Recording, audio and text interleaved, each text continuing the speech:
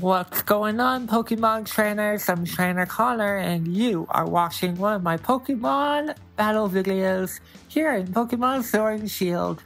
Thank you, everyone, for coming to this video. It means a lot. It is finally the holiday season. Hope you guys are staying safe out there from all the chaos. I know, it's crazy times, right? But hey, we're all in this together. We are going to pull through into 2021.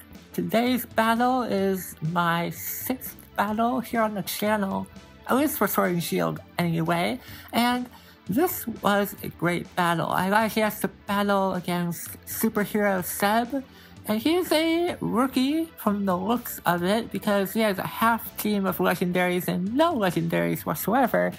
And despite that, he was a great battler, so that's great.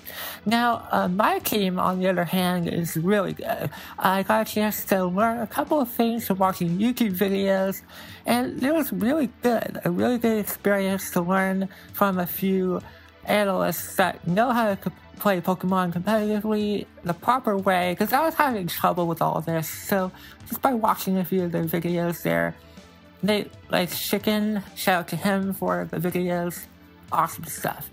Now my team is centered around Landorus Therian, so that's what my team is based around. And you know, Landorus Therian, I got this from the Max Layer. I was like, I want to make it defensive. I want to make a more defensive team as well as a more offensive style too. So it's kind of a mixture of both. Offensively defensive, if you want to put it that way. From top to bottom, I have a Blaziken that's Choice Scarf. This is without Speed Boost because I thought it was Uber at one point, but it's not, so sorry about that. But hey, it's what it is. Starlight, the shiny Starmie I got from, I don't think it's from this game. I thought it was from another game that I played. It was great to get that one. Steelhead, I trained that one up. The Life Orb, Rock Polish, Head Smash, Aggron. And of course, the Landorus holding leftovers. Shroom Head, which is a more specially defensive variant. I have two of them, guys. One of them is Paramigia, which is more physically apparent, but this one is more special apparent. And then Foxy, the Zoroark, designed to be a disguiser, and it's holding a Roselli Berry to get rid of the excess damage from a fairy type attack. Like I said, for my opponent, he has Zacian, Zeraora, Eternatus, Alcremie, and Surfetch and Charizard. So I was expecting Charizard to go Mega, or rather Dynamax. God. And, you know, it is what it is. If they don't wind up Dynamaxing, then that's fine. I was just guessing in my head. And if they don't want to Dynamax, that's fine too, because it is banned in the first place. With that said, let's jump right into the battle. Thank you to my opponent, Seb, for challenging me, of course. I hope we battle again in the future. It's very likely that we won't, because it's a small world out there, you know what I'm saying? Alright, here we go. He's going to start out with Alcremie, and I'm going to start out with Landorus. Nope, just kidding. It's actually Foxy, the Zoroark in disguise. Gonna go for the U-turn here. Get out of there. And I'm actually gonna go into Steelhead instead because I know the Dazzling Gleam is coming. We're gonna go into him, and holy crap, that does a lot of damage for it being resisted. I know he has poor special defense, but wow, that does a lot of damage. So I know he's gonna switch out into Charizard. This is a great opportunity, a prime time actually, to go for the Rock Polish and nail him with a Head Smash. Holy crap, I missed it. I had bad luck with that move. And he has Ember. Don't mess around with Ember, guys. Like, I had a match where somebody used Ember and wrecked my team, not gonna lie. But I thankfully hit the Head Smash on turn 2. I have a Life Orb, but that's okay. And now he goes into Surfetch. And I was like, yeah, you know what? I'm gonna go for the Head Smash again. What the hell? It's gonna do a lot of damage, and I'm just gonna sack the Aggron anyway. He just goes for the Rock Smash, so you can see that my opponent is a rookie. That's fine. It actually was a good battle, I'm not gonna lie. So I go into Blaziken next. I have a Choice Scarf, so I'm gonna lock myself into Fire Punch here and just knock out the Surfetch. Next up, he has Alcremie. I'm like, nope, I'm not gonna stay in here after what I saw earlier. Dazzling Gleam did so much damage. And I was like, what is he gonna go for? And he surprises me with a tri-attack, but I know that Shroom Head is a special wall in this battle, so I knew that was gonna do literally nothing. He goes into Zorora, which is a great play on his part because while I did predict him to switch, I didn't expect him to do that, so that's a little unfortunate.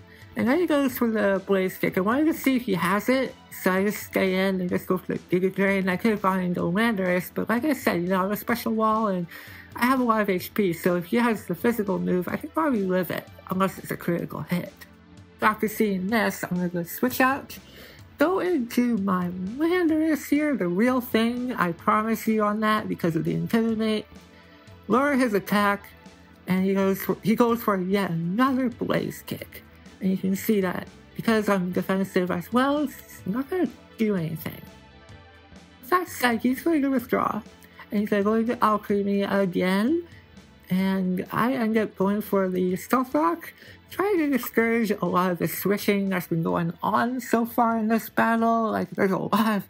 And let me tell you, editing that part, or editing all the parts really, was a pain in the ass. So I wanted to discourage him from switching. So I could go for knockoff, try to see if he's holding like an item or something like that. Turns out that he's not, so that really confirms that he's new to battling. He probably doesn't have all the items yet. Anyway, I have my leftovers there, and then I'm gonna go for U-turn, get out of there. I could have gone for an earthquake there, but I felt like I could go for U-turn and just go into somebody different, which is going to be Shroom Head. I know the Dazzling Gleam is coming. And I can go for Sludge Bombs, hooray! But I do know that he has Eternatus, so you know, even though he's gonna go into that right now, I felt like going for Sludge Bomb would be a good play. But it is what it is. Like I wanted to be safe. It's okay too, because if he has Flamethrower or Fire Blast, something super effective, I'm going to survive it because, like I said, Shroom Head is a special wall. Yeah, you can see that it's not going to do much, and because I can do this, I can go for Stun Spore and paralyze the Eternatus. It's going to make my job a lot easier in the future when I go into Starlight. I switch out and go into Starlight right now, so how do you do? It's been a while since I've used this thing. I really didn't got a chance to... Wow, that was a mouthful. I never got a chance to use the Starmie in a lot of battles. I had a few Starmie trained, and this one in particular was from, let's say, X and Y for a little bit, and then I used it in Boros, but I never recorded a battle with it, so consider this the debut for him on the channel. I go for Psychic as he goes into Zorora, and I was like, really hoping I was faster, but as it turns out, Zorora is indeed faster. I was gonna go for a Rapid Spin, getting a speed boost. It would have been awesome, but it really wouldn't be beneficial regardless. So I go into my Scarfed Blaziken, because choice Scarf, I can outspeed everything. Except for Regilucky though.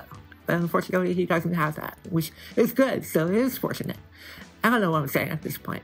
Anyways, go for Close Combat, and it doesn't knock out the Alchemy, but I'm faster than it, so I'm gonna go for it again and make sure that it goes down. I could have gone for a Poison Jab expecting this, but it's okay. He is at low HP, and because I have the Stealth Ops up, it's going to make the job of cleaning up a whole lot easier. You know what I'm saying? So he has Eternatus, and he's paralyzed. I'm like, what's he gonna do? He's gonna go for Dynamax Cannon here? Guess we'll find out, right? I'm gonna sack the Blaziken, okay? As it turns out, he is going to get paralyzed. I'm like, okay, that's hacks for you. It really doesn't matter. And he goes into Zacian. And I thought that was a dumb play because I thought Zacian was weak to fighting. But apparently it's just neutral, which is fine. It's gonna still do a lot of damage. And I'm at like, what, -4 defenses. So I want to switch out and use my Zoroark a little bit more. Well, I do that in a little bit. I guess I was a little ahead of myself here. But anyway, I go to Landorus instead, because I can do that. Lower his attack. I do end up using Zoroark, because I remember that specifically. Anyways, though, so he's gonna withdraw, go back into Eternatus. Man, I'm getting ahead of myself here. It's okay, guys, I'm a little bit tired. But regardless, I'm gonna go for Earthquake, and it is super effective against Eternalist. He's just sacking it. That's fine. This is a fast battle, so I apologize, but you know, it is what it is. I really wanted to showcase this team. I might do this again, because this is a really badass team. It's pretty good.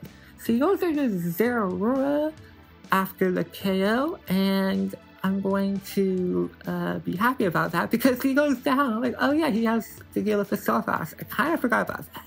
Because I was going to go for another Earthquake, but the Stealth-Axe helped me out there. So that's great. Now I can go into Zoroark. Yeah, because I go into Blaziken, which is a disguise. Don't worry, I'm not lying. So he goes for Crunch, and you can see that because of the 4 defenses that Zoroark has, it's going to do a lot of damage. So it's Foxy. I'm going to go for the knockoff, try to knock out an item away, and I get a critical hit.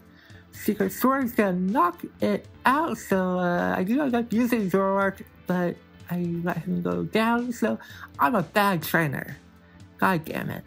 But anyways, so this is the last bit of the battle here, and that is my choice Scarf Blaziken pulling through with the Fire Punch, and that's going to be the end of this quick battle. I win this one 6-3.